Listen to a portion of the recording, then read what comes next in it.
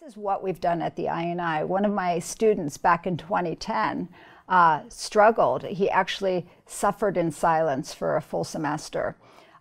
He felt like he didn't belong. He thought he was the only one struggling with the academic rigor at the INI at Carnegie Mellon.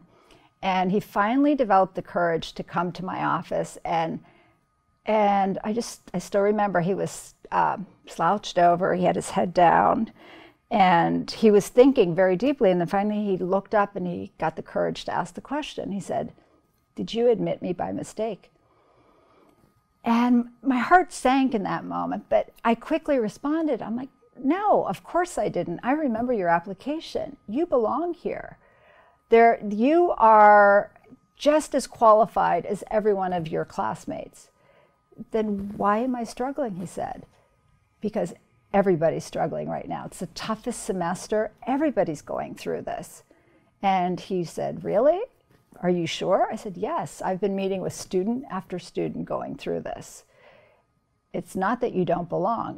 It is very competitive and a very rigorous curriculum." And he said, "Is it okay if I reach out to everybody?" Of course it is. So he actually created a forum called DSLID, Don't Struggle Like I Did.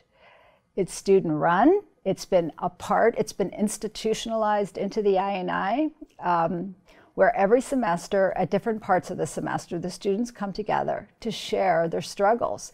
And not just to talk about their struggles, but to come together to identify strategies, to work together through those challenges with these strategies. They bring in professionals from student affairs or from the counseling center, from CAPS, people from some faculty to give them some academic guidance.